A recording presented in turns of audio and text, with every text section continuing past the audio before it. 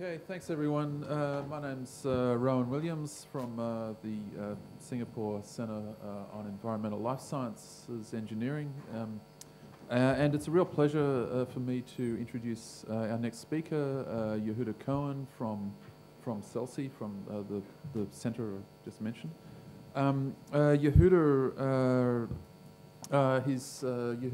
was born in Israel, and he obtained his PhD from the Hebrew University of Jerusalem Medical School in medical microbiology. And then he did something quite different. He went and worked at a marine microbial research station on the Red Sea, and so this was the start of his career in environmental microbiology.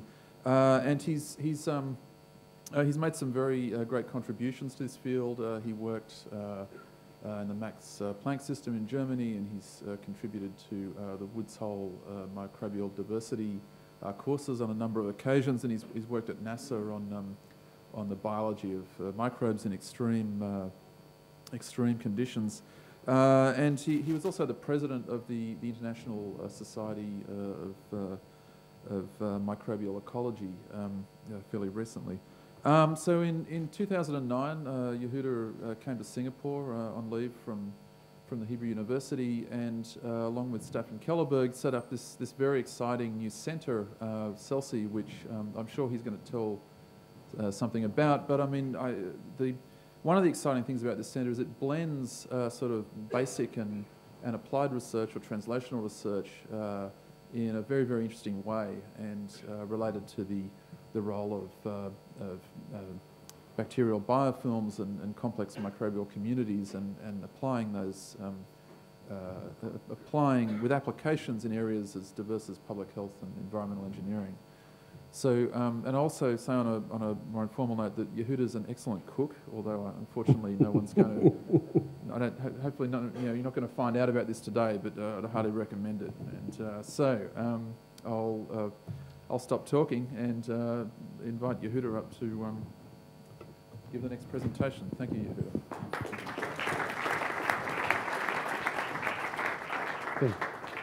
Yehuda. Thank you, Ron. So I must confess it's another first time for me as a microbiologist, molecular biologist, to be in this audience. I get a lot of energy from this audience, and I hope I'll be able to reciprocate with some new ideas that really is becoming very dominant in microbiology to start with, overall in biology, which really to connect to the previous talk, you don't have to be an Einstein to make an impact as an individual. Even a bacterium, an individual bacterium, can make a great impact, provided it has something to give to the society. And so the fact that microbes, which are conceived to be the most primitive, the most boring, the most rudimental form of life, have actually complex social life is not well established, but it's very quickly becoming very much established. So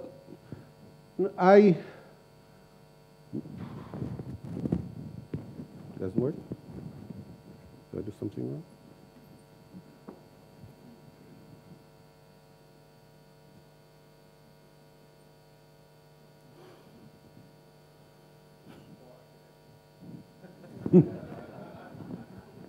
Okay. When we say microbes, this is the image that jumps to our eyes. A small sack of enzymes moving around in space, and a bit boring, kind of. And how could you expect any social life from such a minute creature?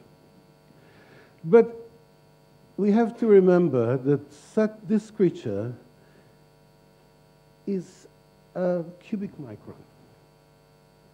When you are a cubic micron, then life on your own as an individual in the environment is difficult. There's a lot of advantage of being together, which I'll try to slowly explain why and how. So we thought that this is basically the microbial life. Very tiny, but many individuals cumulatively contributing to the biosphere that has been generated that support us and maintaining it ever since. So they play a very major role. But we now very quickly realize that they don't do so in this mode of life. So the microbial world is actually the impact of all these, the cumulative impact of microbial life is generating the biosphere that allowed the evolution of life and the evolution of higher organisms, of which we are, of course, the most developed form. But what I want to tell you at the end of the day, that we are not much more than just a walking biofilm. And along with us are thousands of bacteria with very complicated social life, and they govern our life in a way that only now we slowly understand the importance of that. So in order to really understand this, we have to think how the world looks if you are a cubic micron. If you're in a cubic micron, then the physics of your environment is somewhat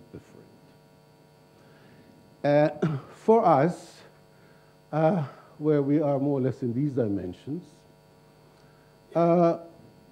if we want to collect some resources from the environment to make a living, we have to actively move over, collect these resources, bring them over here, and make a living. There's always the possibility that if assuming we are all living in aqueous environment, because most bacteria do, so let's assume that this is all an aqueous environment, an alternative method would be just to wait for the fusion to transport these resources, let's say soluble glucose, from the end of the swimming pool to us. If we will have to wait for the fusion to do it, we will be starving. But if you are a cubic micron, the fusion processes are fast enough that they actually govern your life. And this is what drives microbes. They really want to maximize the fusion.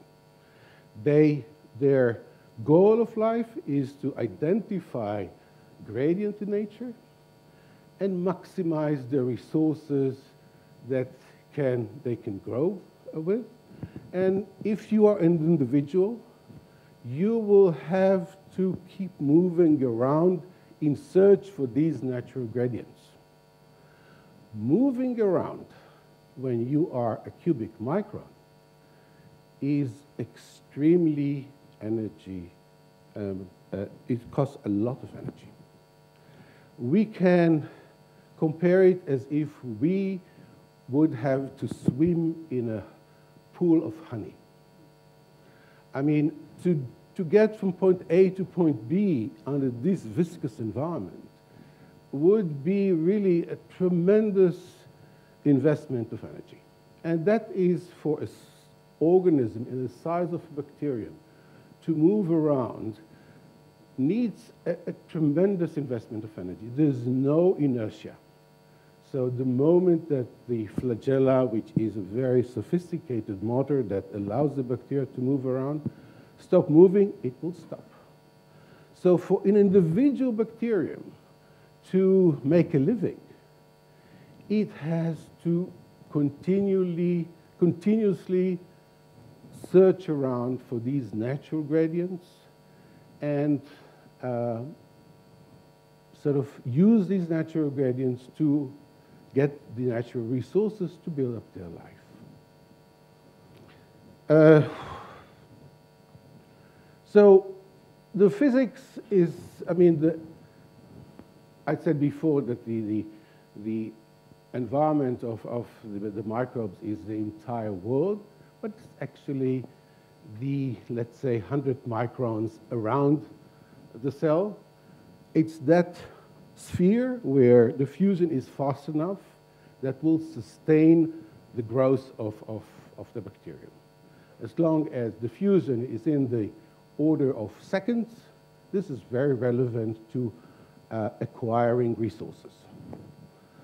And as I said, unlike us, for a microorganism, it's a very viscous environment, very tough life for the individual. And the only way for the organism to really find the gradients around is to keep moving around in hundreds of microns, and that is very costly. But this is sort of the mode of life similar to the nomad human life in the desert, where you are trying to make the most of the very little resources around you. You have to invest quite a lot in moving around, and the gain is sort of fairly low. There is an alternative, and the alternative is to stick together. Once these individuals form an aggregate, they can impact their environment. That is something they cannot do as long as they are a cubic micron. But when there are 100 individuals, then you can impact your environment. You can change the steepness of the gradients by having very efficient transport mechanism. You can assure that the concentration of your limited growth factor will be close to zero at the cell wall, and hence you would create the steepest gradient and hence the fastest flux to the environment. And that is of a major advantage, because you don't have to keep migrating around looking for these gradients. And furthermore, you could, having much steeper gradients, you will have a much faster flux of resources from the environment. And no wonder that as you all know, so let's just say a few sort of summary of what I said so far.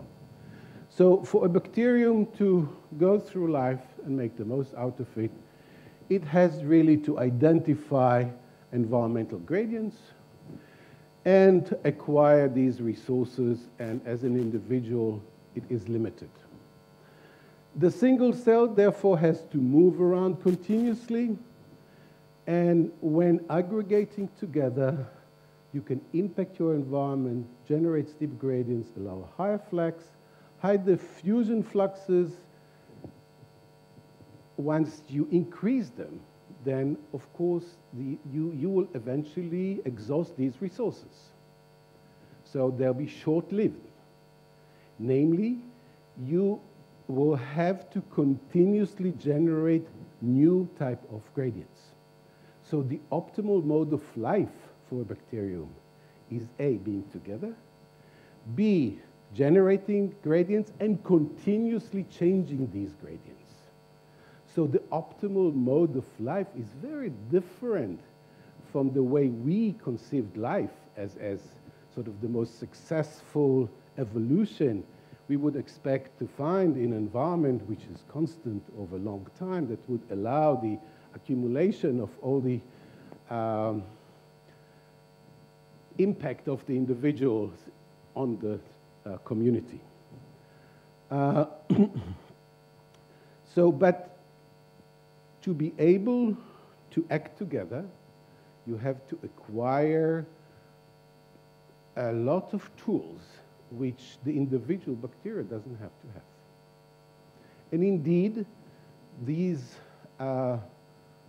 migrants that move around in the ocean freely have the smallest genomes among the bacteria.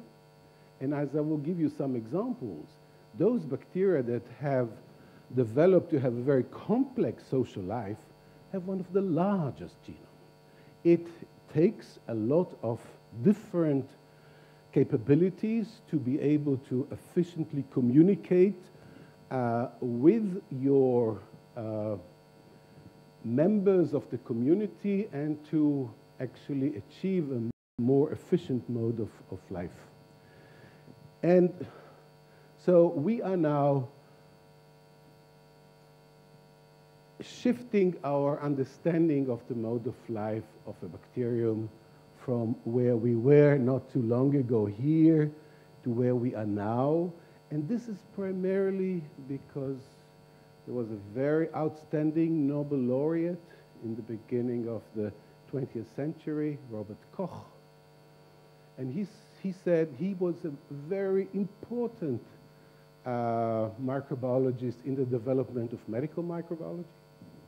He said in order to identify the cause of a disease, you have to isolate a bacterium from your natural sample, study it in pure culture in the laboratory, and eventually be able to induce the disease on a host, and then you show the direct correlation of this. This was a major, major achievement for medical microbiology and a complete disaster for microbial ecology and microbiology alone, because by studying the bacteria in pure culture as individual member rather than in the community, all of this eluded us for many years. And this is the default mode of life of bacteria. It's much more complex than we would have ever. And no wonder this morning when you wanted to give an example of a mode of life where the individual doesn't matter. You say, okay, a bacterium, they're all cloned, because we have learned to really take this isolated bacterium and from one cell develop a real big culture, and we learned a lot from this approach. And we have developed many different models, and really with very efficient advance of microbiology ever since. But all of this really was lagging behind. So today, we do have new technologies that now allows us to really look in the community in its entirety.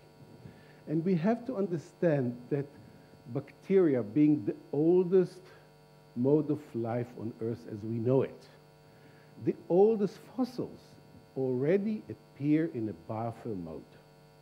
So, meaning that if you look in these oldest fossils, they look like this, and if you look more carefully, they are already arranging themselves with a certain 3D architecture, indicating that it matters, indicating they relate to each other, indicating that this oldest fossils as we know it today indicate that this biofilm mode of life is indeed a very ancient one. And this is how we find them today in marine biofilms along the coast of Eilat. This is during the time I was working on the Red Sea, and you could see all of these filamentous cyanobacteria, like these microtropical jungle that really support life there. And you look here, and look, this is, let's say, 300 square micrometers. We see only one type of phototrophic bacteria, cyanobacteria, okay? It's a unique group because they have enough morphology that you could tell just by the picture that there are different types.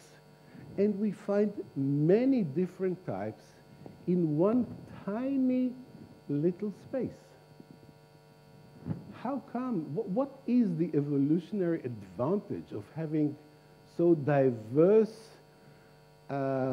distribution of organisms which all have very similar physiology in a very well-defined microenvironment. Again, I'm ashamed to admit, but we biologists, we don't even have a good definition of what is the biological definition of a species of a bacterium. The only definition that we use today is a statistical one. We say, okay, we extract DNA from one bacteria, we extract DNA from the other bacteria. If they are more than 70% identical, they belong to the same species. Why 70%? Why not 75? Why not 65? I mean, there is something about, I mean, today there are definitely hundreds of thousands, if probably much more than that, of different species of bacteria. And in this very tightly aggregated organism, there is a constant horizontal exchange of genes. You would expect the evolution of one superbug that will do everything. It hasn't happened. But why do we find such a diversity in such an aggregate? I don't know. As you can see here, they really enjoy living together. But they keep their territory. Each group comes with its own aggregate, next to another aggregate, and next to another aggregate. But there is something about keeping your own territory, which is key. Again, some basic concepts we are really don't know. In other aggregates where there's not enough morphology, as it is the case in cyanobacteria, we can use various molecular tagging and actually see the same thing, that you have different types of bacteria in an aggregate now using different tags. So there is something very important that controls the architecture and which probably has an important impact on its function and its cumulative metabolism. So I just wanted to tell here that indeed biofilms seem to be the default mode of life for a bacterium. This is the hotspot of microbial life. And life does occur in hotspots, especially when you are a bacterium. And a lot of them are free living, and a lot of them are associated with any higher organism. So another major emphasis these days in microbiology is that of the microbiomes, namely understanding the interrelation of the microbes that we carry along with us in our well-being. And again, a lot of the individual medicine will have to depend on specific individually different interrelation of each of us with a somewhat different individual biofilms that we carry through our lifetime, and sometimes we treat them badly when we take an overdose of antibiotics or whatever. For bacteria to be together, they must develop the proper linguistics. They have their Esperanto, which is every bacteria can understand, and they have their slang, which only that particular strain of bacteria can understand. These signals are continuously produced and conceived within the environment, and there is the chemistry of which we try to understand now. And by understanding the chemistry, we can interfere with this communication and block the communication that would lead to a process that we want to eliminate, and we can enhance a process that we would like to enhanced, such as the degradation of toxic compounds in the environment, for example. And so this is really key. So biofilms and planktonic life sort of interplay. There is a biofilm cycle. We start to understand several factors controlling this cycle. Here, I would like to depict sort of the importance of phages, which are within the community, and once in a while they burst, they lyse the central part of the biofilm, and then individual planktonic cells start moving around and they will inhabit other environments. A biofilm is a very complex society. It has, it has to take care of importing of food in, of exporting all the waste. There's a lot of signals going on there, and these signals, I mean, not all of them really result in actual function or new function, because there is a hierarchy of all these signals, the nature of which we're still really far from understanding. There is a continuous threat of a biofilm by various predators. As you see here in the form of protozoa, the Lovibria are just predatory bacteria, and these phages, all of them try to get hold of these biofilms. They are a very concentrated source of food. But a biofilm is a very good way for bacteria to avoid predation. In our systems, when we develop biofilms, such as it is the case in patients of cystic fibrosis, the biofilm is at least 3 orders of magnitude more resistant to antibiotics than would be the individual form. So the bacterium has the capacity really to shield the bacteria from predation and to shield them from being affected by various toxins. So if we are trying to really use various antiseptic agents where there is a biofilm around, often we will just kill the outer layers of the biofilm, but a lot of it will retain and will persist and will then become chronic, be it in the environment, and hence we can generate tremendous engineering problems, such as corrosion, for example, on pipelines, in medical arena, in many fields, and so this is really the key. In a biofilm, you have, because you have different bacteria associated there, you generate gradients within the biofilm which continuously change and really allows a more optimal way for the bacteria to grow.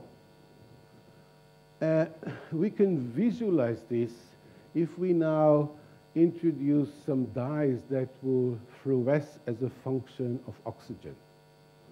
And if we take such a biofilm under the microscope and we have these fluorescent tags, and we can see that we have these flow chamber. These are the biofilms. Here you have the medium coming in and coming out. And you could see that with increasing flow, you can control the availability of oxygen. You control the gradients within the system. And here it is very important to understand, because you can look in a biofilm as analog of a real tissue. But if all we know from developmental biology, we take an embryo of a Drosophila, there is a sort of a line of events that would occur sequentially that will eventually generate a well-developed Drosophila. Here, the sequence of events are determined by environmental clues. So this is much more plastic. and hence it's much more complex. It's, and it is very important to understand these environmental gradients and the interrelation of the various functions as they occur within the biofilm. So you could really follow the dynamics of oxygen supply into the system and understand the changes of the gradients and follow up the changes of a set of functions which are being turned on and turned off as an effect of these changing gradients. So, first of all, biofilms often carry co-metabolism. So some component will basically oxidize, let's say, a complex organic at one step, and it will then be taken further by the next one, and then further by the other. And there's a very delicate metabolic interactions that results that such a biofilm is so much more effective in the overall bioprocess. Furthermore, as I was trying to depict by these moving black and red dots, they are all continuously secretion of various signals. And they keep changing all the time. And each signal cannot stay for too long. It has to address a particular set of conditions at a particular given of time. So it is produced and destroyed very quickly. And so there is a continuous bombardment of various signals which will eventually result in the differentiation. Namely, that the cells that form, so this is a biofilm produced by one specific model organism. But the organism that produced the cap of this and the organism producing the stem are very different. And there is a differentiation process going on which is governed by all of these environmental changes. So for some bacteria, I mean, they must really work together to make a living, as it is the case in Myxococcus, because Myxococcus make a living out of degradation of cellulose. Cellulose is not dissolved in the environment. They have to go as a herd to engulf a piece of cellulose and then excrete some enzyme, degrade it, and then it's very important that they move together, and indeed they do so. As you can see here, there is a movement which is well coordinated. Furthermore, we can isolate those leaders which really generate new passes and those that follow the herd. And we can identify them molecularly and say what sort of a gene is needed for a leader versus a group of bacteria to just follow the leader. And we can mutate them and see how it's actually affecting the social behavior. So we can start considering sort of molecular sociology, which is a bit strange. Here you have another very interesting example. This is a fairly early example. This is a very common marine planktonic organism. Usually it has one flagella. It moves around with all the problems I told you before. But once it finds new surfaces, then things change very quickly.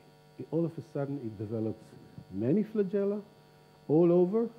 It starts swarming, and in the process, it sheds all of these flagella, and there is something in the flagella there that prohibits any other bacteria to settle. So they have declared this territory theirs. And once this has happened, no other bacteria can settle. And again, the molecular nature of this is really interesting for various applications. Another very interesting story, again, the sociology of this Mixococcus. So Mixococcus lives as vegetative cells, as herds that I tried to show you before, engulfing the cellulose, degrading it, until cellulose become limiting. Once cellulose become limiting, then this is happening. What do you see here? This is now the production of fruiting bodies. So when resources become limited, then you have to consider the next generation. And there's a very interesting process. So some cells in the process goes to a complete lysis. They are altruistic. They sacrifice themselves for others that would further develop and form spores. These lytic cells will then form so these are the fruiting bodies that you see them. These are the synchronized movement of the cells. And so within the community, you now generate the social pressure to sacrifice yourself for the few that should develop into spores and continue with the sort of spreading the genes of this particular species. There are mutants that resist this social pressure. And we can easily isolate bacteria that would not lyse, even though there is the so-called social pressure, which we can identify in very clear molecular tools. So they keep aggregating, and so when this is done, there is this agent which really, when at high concentration, will really cause the cell to get lysed. And there are the evolution of individuals that will resist that. But that can hold only when there is a certain percentage of this resistance. Whether it's too many of them, then the entire community collapses, because then the fruiting body does not happen. So there is a very delicate evolution here. We could really understand the molecular nature of this. So these are the cells that actually have lysed and generated the stem, on top of which you have the mixospores. And it's very important to have, because they are found in forests, and it's important to have these fruiting bodies elevated from the ground. Then moving animals then just will distribute these spores in a distance that would be efficient. Without the stem cells, this whole distribution process would not be efficient. Biofilm has also a very important additional factor, and it always is embedded in a polymeric matrix. So it's not just aqueous environment. So all these signals are actually mediated through a polymeric matrix, which contain a lot of exopolysaccharides, a lot of external DNA, proteins. We don't fully understand, and the expert on this is here among us, Hans Fleming. We are trying to understand all these communications occur in a matrix which keeps changing all the time. It goes from sol-gel transformation.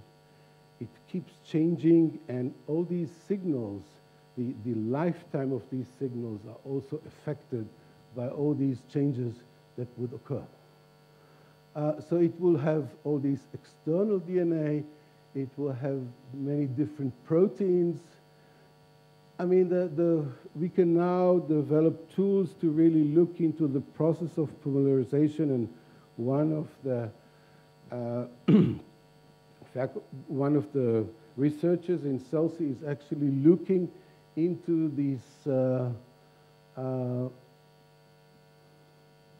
I get this wrong? No? Yeah. So he could actually look into the way this polymerization process goes on and how it is affected by availability of calcium ions and so on, and how that, oops, sorry. Please turn off your mobile. I thought I did. Okay.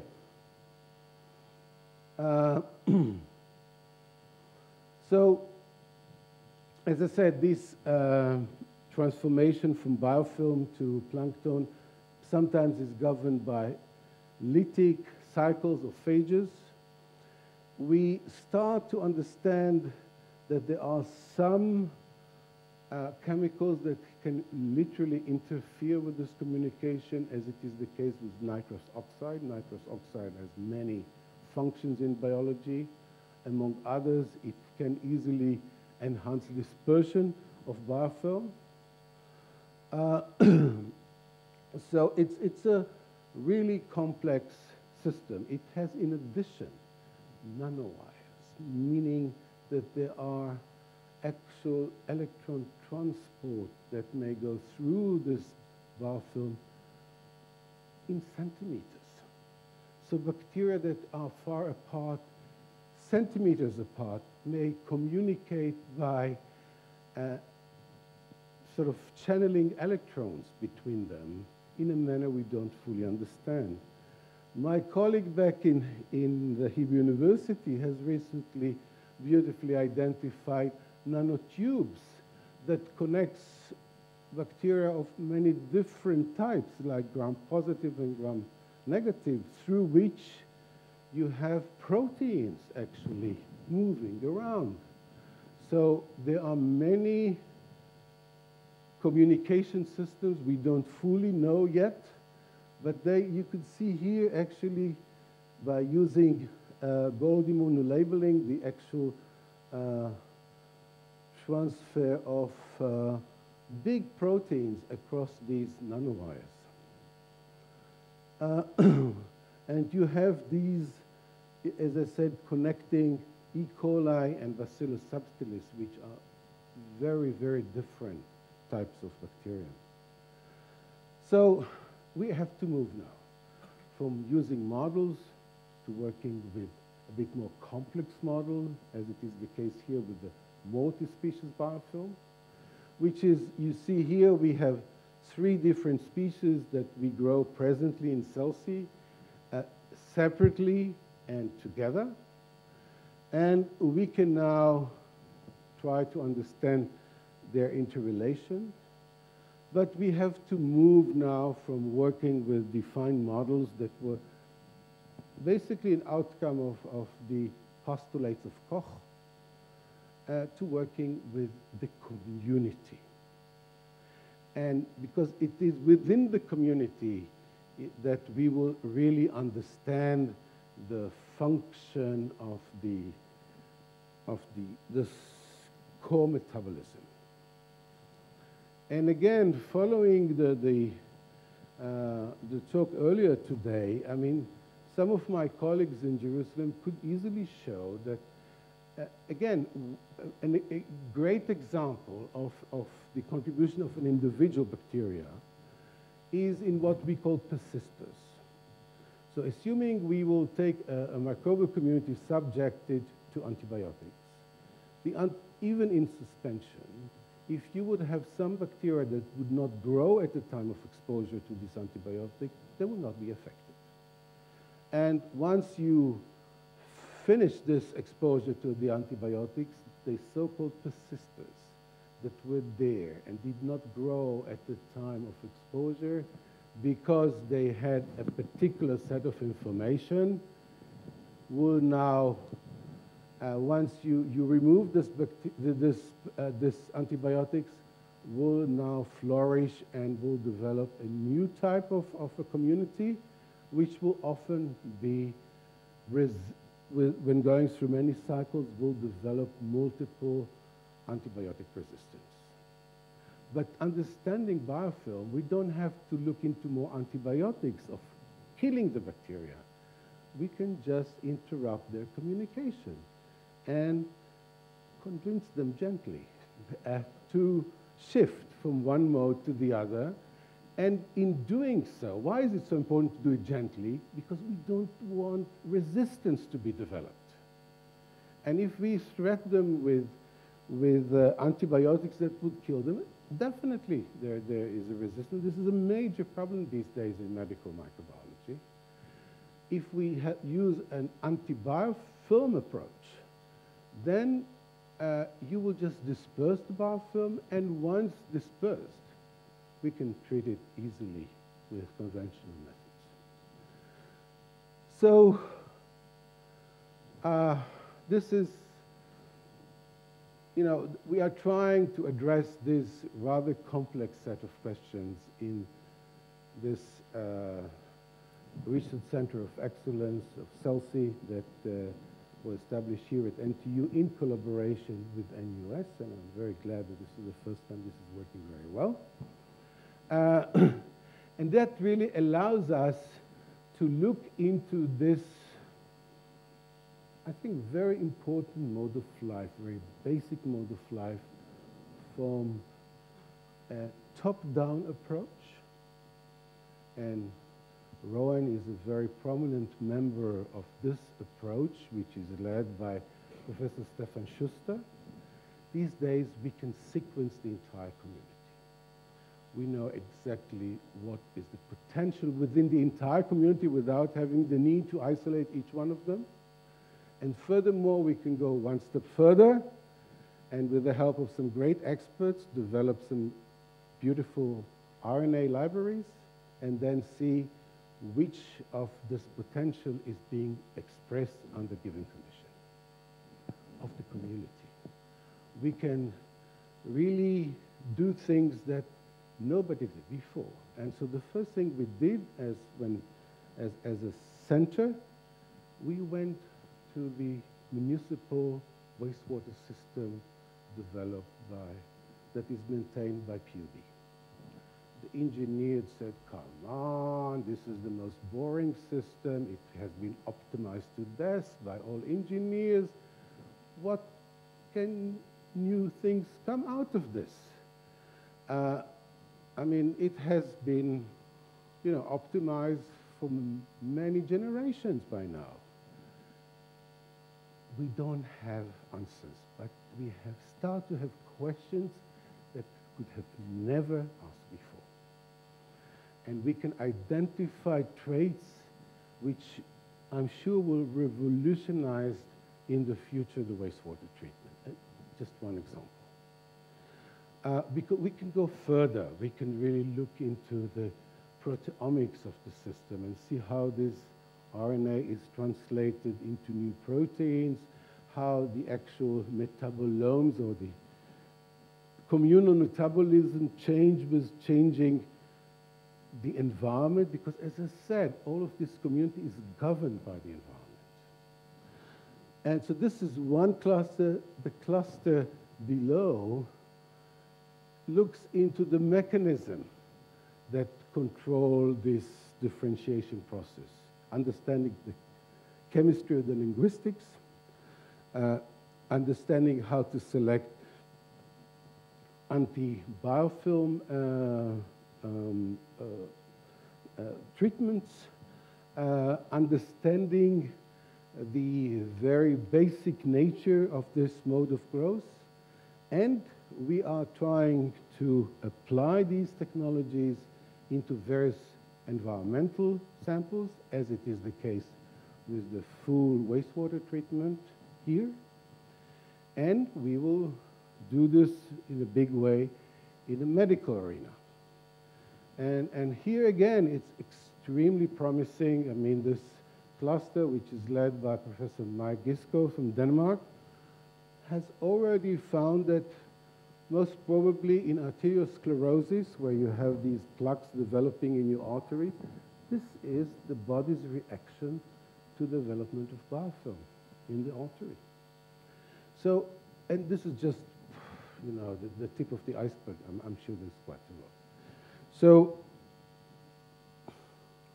this is what we are trying to really look by using top-down approach and bottom-up approach into the environment and into the public health issues.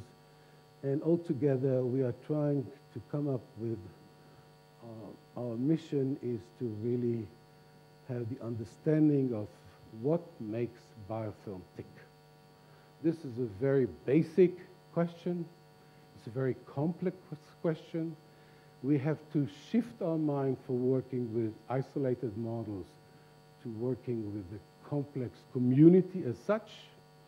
That is of a major problem for biologists. We all grew up in a hypothesis-driven experiment. We have the possibility to actually do experimental evolution. We can take a community and see how it actually changed from A to B, but it's a very complex approach. And again, thanks to colleagues like Rowan and others, I start thinking that you could do research without having a hypothesis-driven approach, and just look at you know, how the parameters assemble together and get from them some sort of insight, which is, because we don't really know. As you could see, there is many interactions going simultaneously in a biofilm. Eventually, we want to control the overall process. We have presently very minor knowledge of very few steps. The rest are totally unknown. And this is a beautiful thing, you know, and I will just end up by telling a little anecdote about my first interaction with the head of our governing board that was assigned to be Peter Hall, which I'm sure many of you know. And when we were first told that he should be governing, I said, what do we have in common? I mean, he has been working in international relations and in intelligence, in defense. It was marvelous, because what he's doing all his life is a complex system approach, and what we are trying to do is the same. I've learned a lot from him, and I think it is vice versa. So I'm very glad to have this opportunity to bring some ideas to you. It's kind of a, you know, it's the first time for me, I must say, and I thank you for the opportunity, and I'll be very happy to answer questions.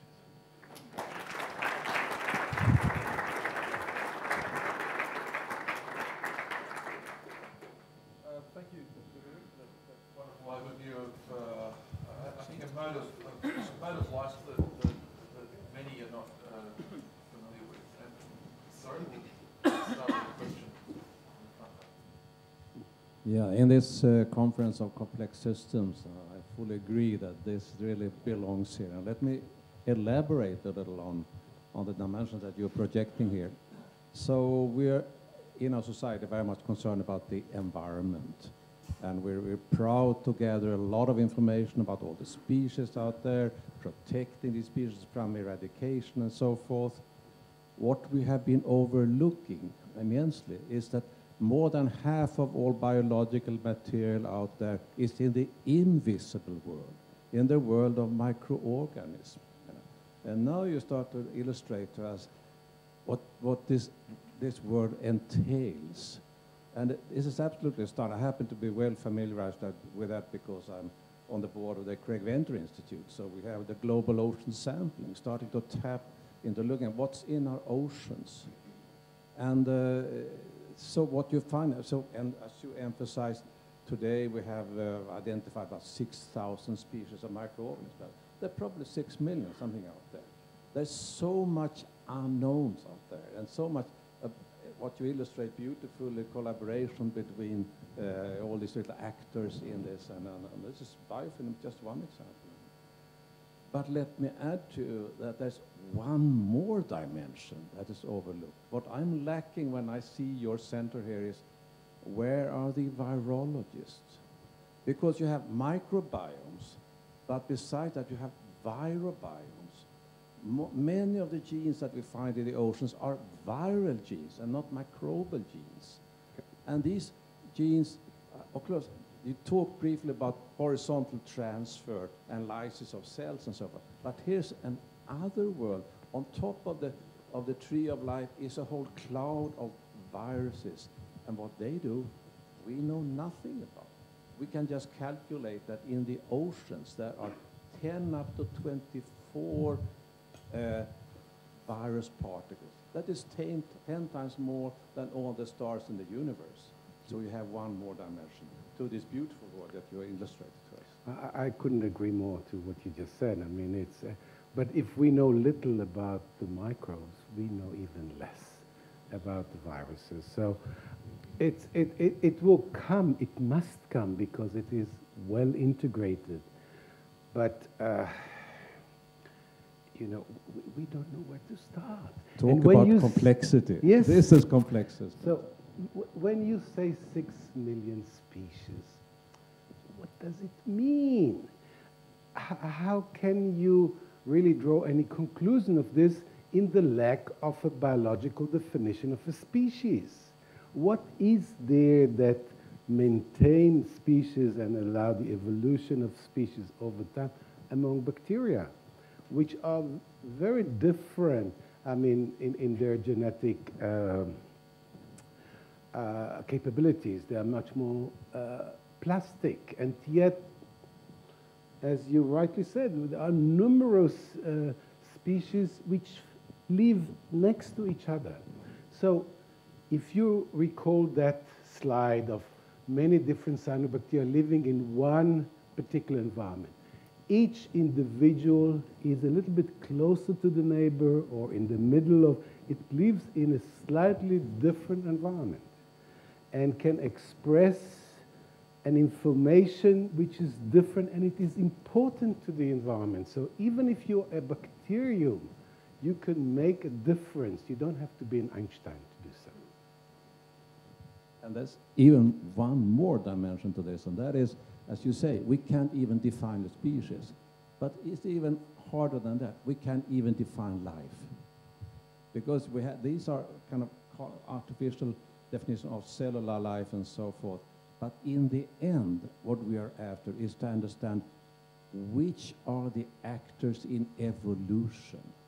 That is the only final denominator. And if we have such a definition, then we include cellular life, we include viruses and so forth, and all the way down to viroids, that it doesn't even contain a gene and still influence this whole system. I just have to emphasize that because it's a beautiful, complex system for anyone to study who wants to look at the new frontiers.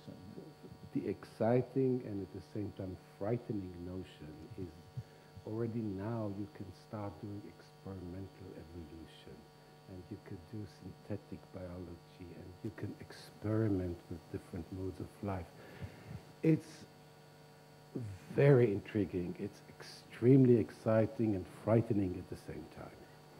So, but we have to face it. I mean, we have to go this way. I mean, if we really want to understand this very basic mode of life, because after all, we, as I said, we are no more than somewhat more advanced biofilms. We have this business close to home also. Sorry to take the stage too much. But we ourselves are walking communities. We have 10 times more microorganisms in our body than what we have our regular cells. That was alluded to the other day. What do? I mean, processing the food that we eat, protecting us of other microorganisms, attacking our skin and so forth. We need to understand this particular microbiome, and studies are now being made of what are the microorganisms, how do they interact, and what do the viruses do with it. There is room for any amount of new research. A message to all the young people in the audience.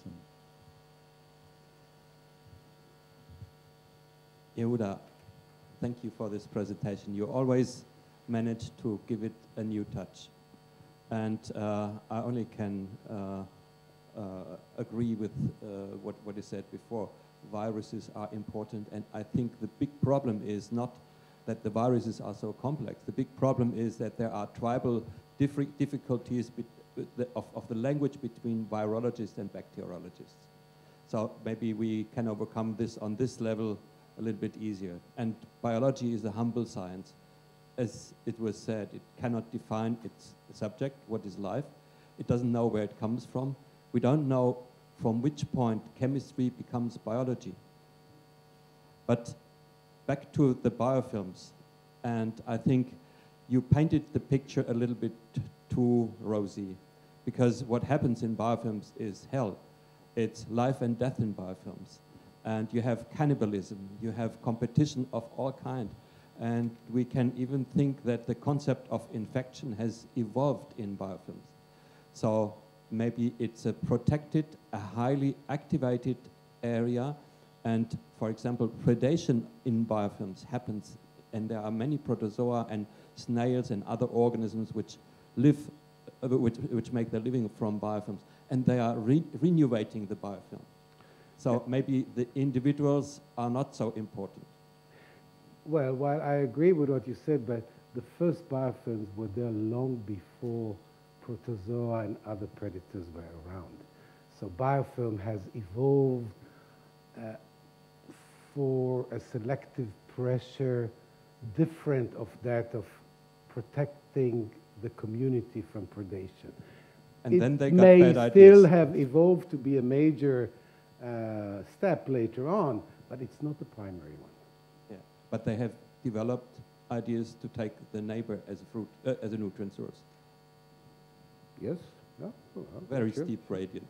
Yeah, Okay. This is a friendly social taking advantage of your neighbors. Yes. Yes.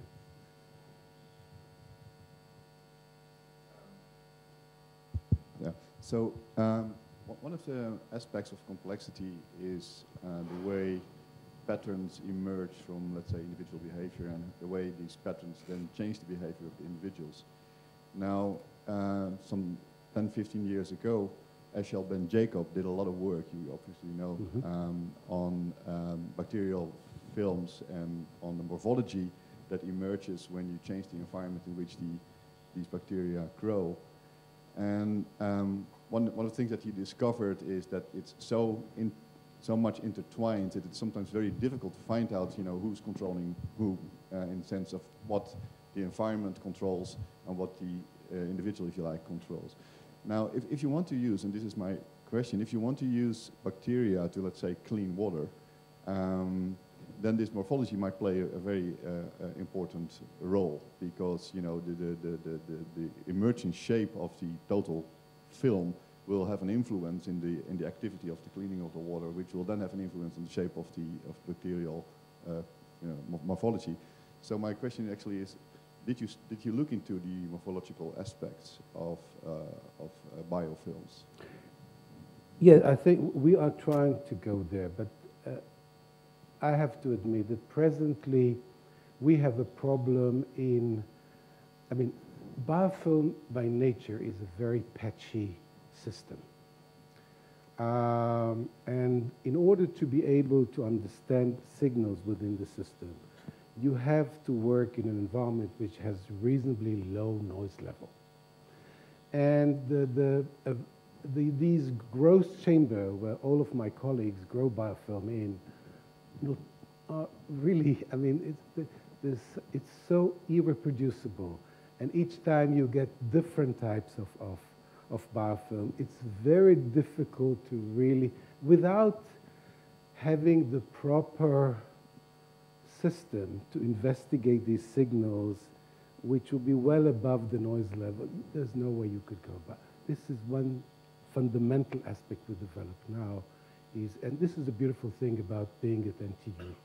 With all the engineering around, I can consult with engineers on best hydraulics and modeling of that, and construction of different types of growth chamber. And on Friday we will have a meeting of how do we go about it. And I just came back from Carl Zeiss, which really see biofilm as being so important. They really want to develop new technologies with us and really map the distribution of all these chemicals within the biofilm, superimposed on the image, and then see these in real time, in action. But that calls for really adopting existing methodologies and defining our targets for biofilm to be able to really start working it in I mean, not having to work with model system as we used to, but working with a complex system, but still in a way which is reproducible. That by itself is not trivial, but we are getting there. And I think once we get this threshold, there'll be some very interesting finding coming out. Because the method you mentioned before of my colleague from Tel Aviv, this was on a culture of a particular bacterium in a petri dish as the colony is developing. And again, it's a beautiful model, and we are where we are today largely because most of us were working with models. But as I said, I mean, the complexity is not in the summation of the models, because there is more than the summation of the models in this complexity. We have to address these questions.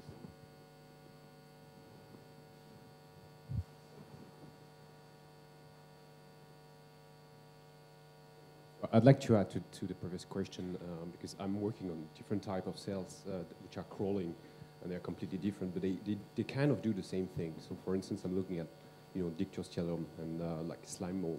So they have the exact kind of, same kind of, of social life, and they do fruiting bodies and so on. So they're very different. And you can also look all the way to the fish, schooling of fish. So at the end of the day, the key elements are the same. You have mechanical signaling, you have chemical signaling. So I'm wondering if we really have to be concerned about all the details in the biofilm. We do. There is, because, look, I mean, I do believe that Darwin was right, and there's one ancestor for all mode of life. But I do believe now more and more that all forms of life have gone through a biofilm mode. And a biofilm has then developed into various eukaryotes and to higher metazoans. But so a biofilm is very central to, and having this plasticity of developmental biology, which is not, it is given in higher organisms, be it zebrafish or Drosophila, Dictyostelium for that matter. I mean, now we can really understand the plasticity which is not controlled by the blueprint, but controlled by various environmental clues. This is key to understanding evolution of higher organisms fundamentally.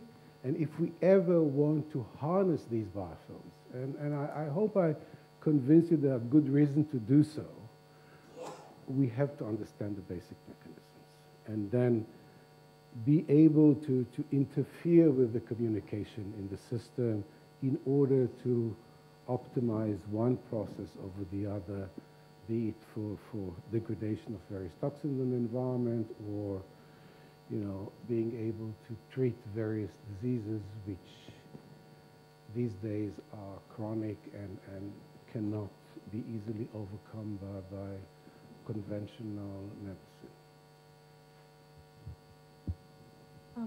I would like to ask for your opinion on, this is not a marine microbes, but the gut microbes, who has been evolving with us for centuries. Do you think they have any roles in shaping the way we are now, or the other way around?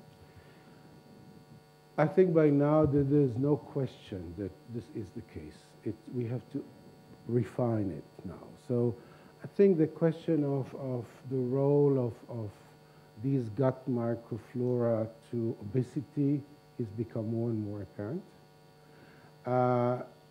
There are many other topics that will come forward, but we have to be very careful in what sort of data we get. because most of the data that we got in the first round was that from the fecal pellet.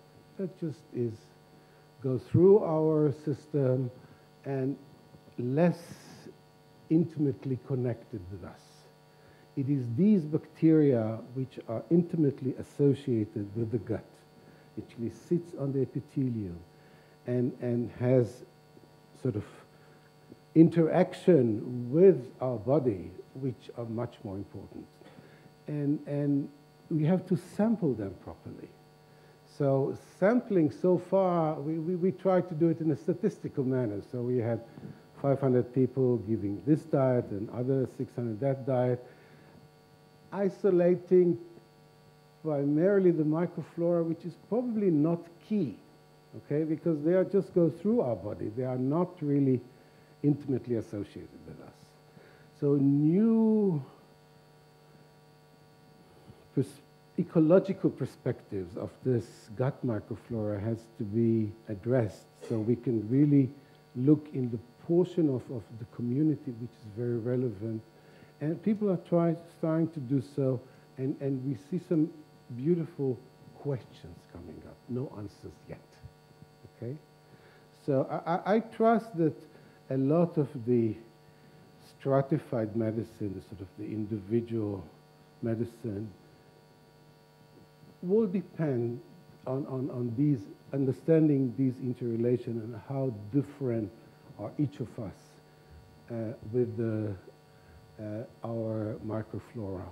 But a selective analysis of those which are really important rather than all of it.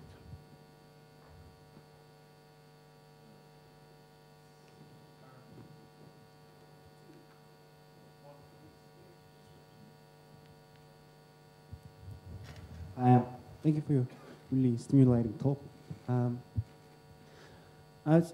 coming from network theory background. I was wondering your sort of opinion on applying network theory to, especially you showed up a presentation and a slide that these small bacteria are linked by protein channels that they communicate to. And if they're in same biofilm, and so to say same community, they should be linked somehow in some particular pattern. And you also mentioned about they were like few folds resistant to antibiotics when they're in that sort of form. I was just kind of postulating some idea here that if they're linked, because if they're linked in the really heterogeneous, they're like the degree distribution is like scale-free. We all know that the system never collapses on the random attacks, so that they gain the resistance by just pure structural properties. That's one sort of aspect that I would like to ask your opinion, whether you have tried or what's your thoughts about that.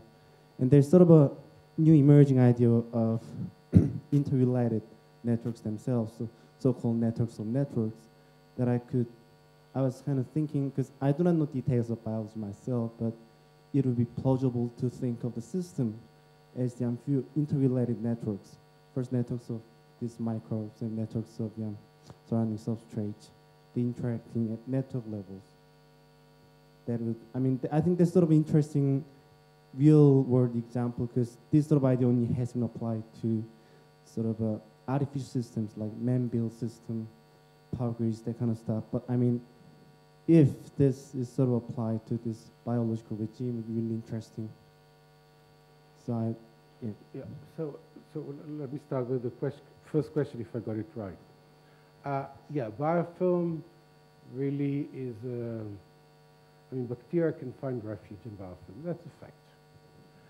We don't really know why, but we start to get some ideas. For example, lately, many bacteria grown in biofilm were shown to develop amyloids. Amyloids are the sort of forms that you find in Alzheimer, which really disturb the coating of the neurons in the system. And it is now postulated these amyloids that build up within the biofilm really protect the biofilm for being attacked by macrophages in our immune system, and that is a very nice testable hypothesis. This is presently being investigated and may well turn out to be right. So, and I'm pretty sure that it's more complex than that, but I'll just give you one example which is can be experimentally approached.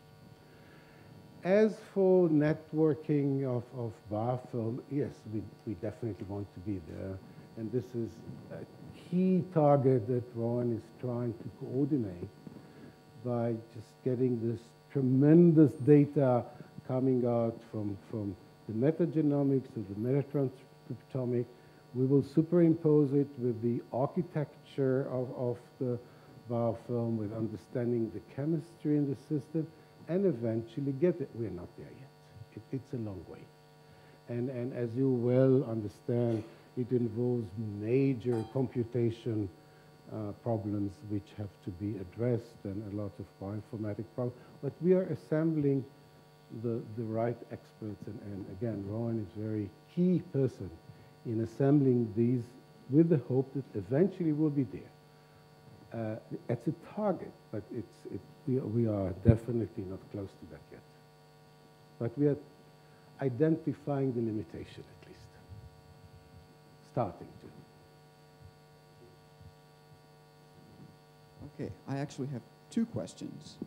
Second one is really short. First one is, are there modular components to these biofilms? Okay. There are modular components to biofilms you've already identified, some of which are shared by, say, macroscopic organisms, humans, pigs, dogs, whatever. So you mentioned communication networks already among the biofilms, and clearly macroanimals have that. Are there modular functional components of biofilms that aren't shared by macroscopic organisms, and vice versa? And what does that tell us about sort of general rules of system organization of living things? And then we compare that to functional systems of cities, say, and what does that tell us about systems in general? That for these things to sort of thrive, they need certain functional components, and then certain extra ones are extra or optional. That's the first question. Okay, so try to. So when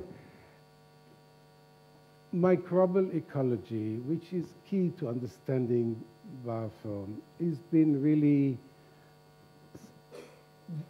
had its own evolution away from macroecology on the one hand and from biology on the other hand. And it's only recently that the merge is really being done, and we try to see what are the general rules in ecology that would be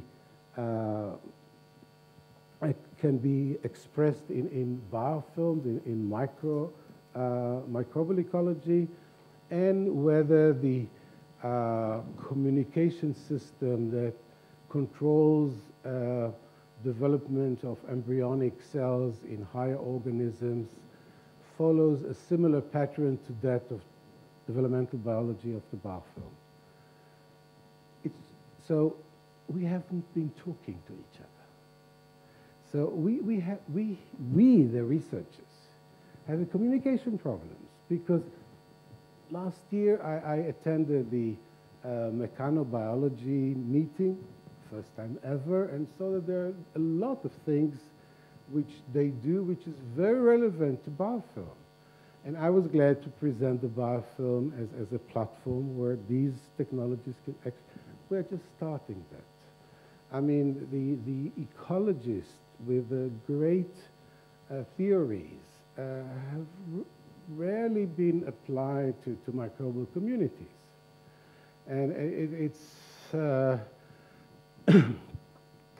you know, E.O. Wilson says that if he would have to start from the beginning, he would be a microbial ecologist, because this is where the real action is, because you can really do experimental evolution with a community, which you cannot do with a herd of elephants or lions or whatever.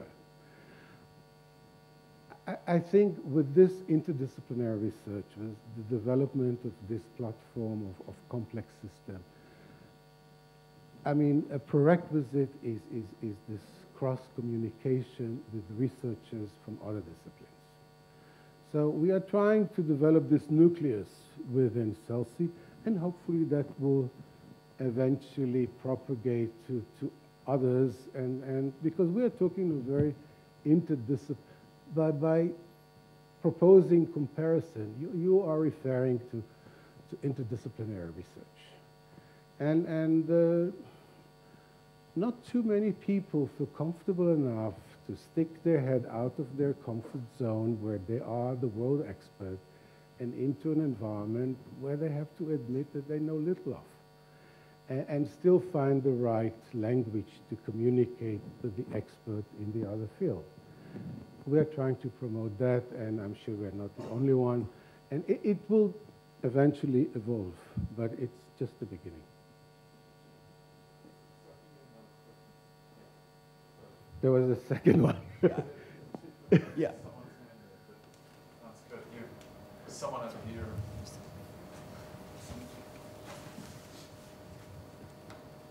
No, you have the second one. Second question. Oh, sorry.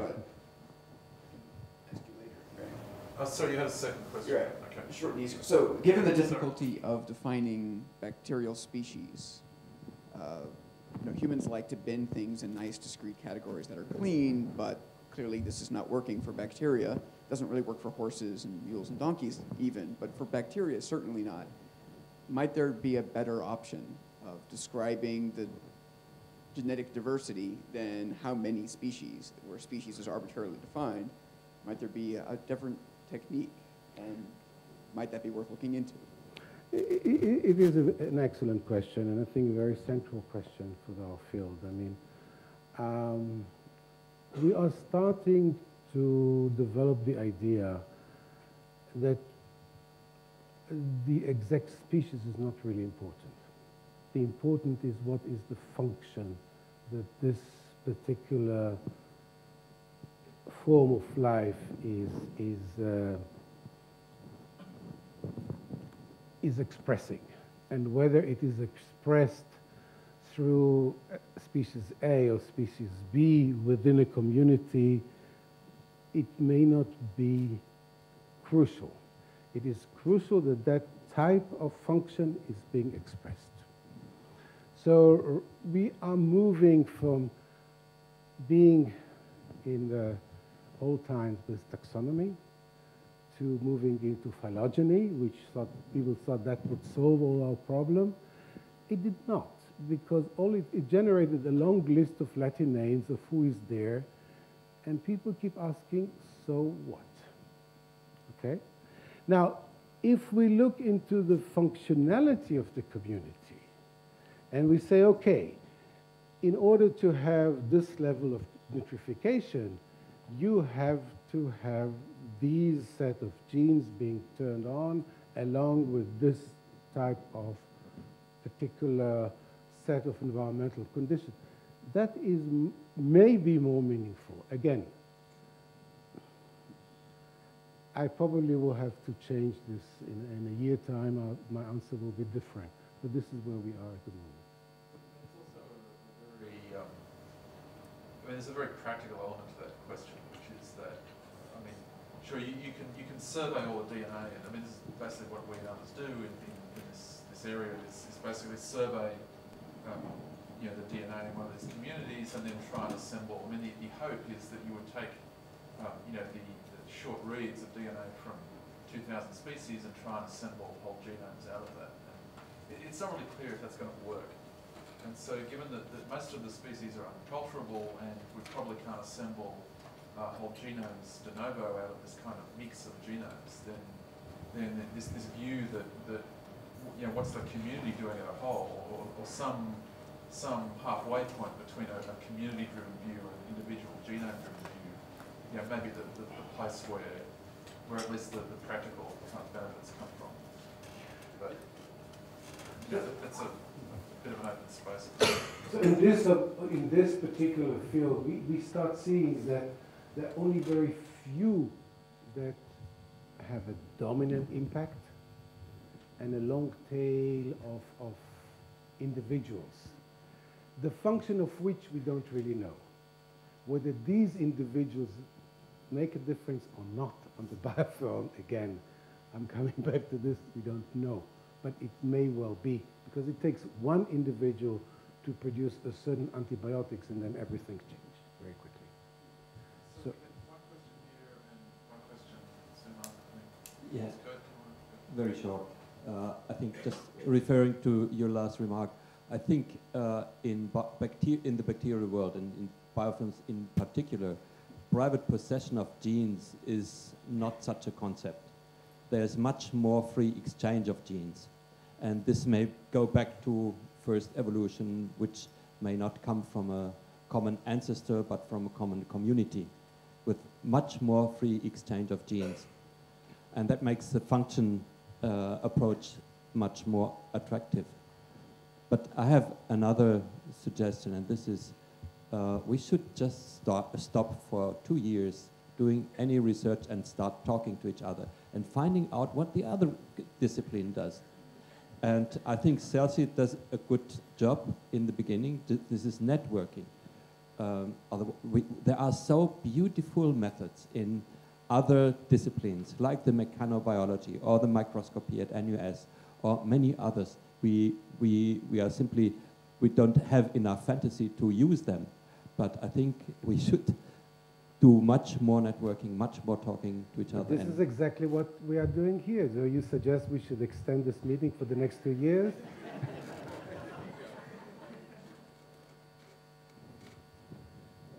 I know very little about this topic, and I thought like I'll not ask question, except the last question kind of gave me a functionality changes very quickly for humans, you know. Sucking milk is our first function, but, you know, we evolve and become terrorists at some point of time, you know. So functionality, defining functionality for microbes which are evolving faster, much faster than bigger macro, you know, elements, is more, in my mind, is more difficult than trying to find out the source, which may be complicated, but, you know, may resolve to really giving you concrete division of, rather than functionality, which within the same structure might evolve. Again, as I said, I have given up, I have never studied biology from grade 9. And so this is my, you know, my ignorance is. Yeah. So you see that the functionality within a biofilm is so much more plastic than, I mean, if we take a stem cell, and we can develop it into a nerve cell and into red blood cell. That's basically the spectrum that we can differentiate. But you take a bacterium, it can evolve into a strictly anaerobic methane producer, or it can be an oxygen producer photosynthetic organism. The biochemistry is very different. We, I mean, as high organisms, we have biochemistry-wise, boring. I mean, we do the same as yeast do. I mean, we take carbohydrates, we burn them using oxygen, we make a living of that. So all of us do the same, and yeast do the same, and that's why we are fairly close. Bacteria are vastly different. So the functionality is much more of a key here, because it can culminate in a completely different bioprocess with not just small variation of the theme, but a completely different theme. And hence I think it can be very powerful and maybe more, you know, at the end of the road, we could develop technologies which would be really applicable using this type of approach, because that is what we want to be able to control is the bioprocess of the community. Okay? And whether this is done by species A or species B may not be key. And so far the engineers didn't like microbiologists because they couldn't handle all the data that we generated, which was a long list of Latin names, and so what?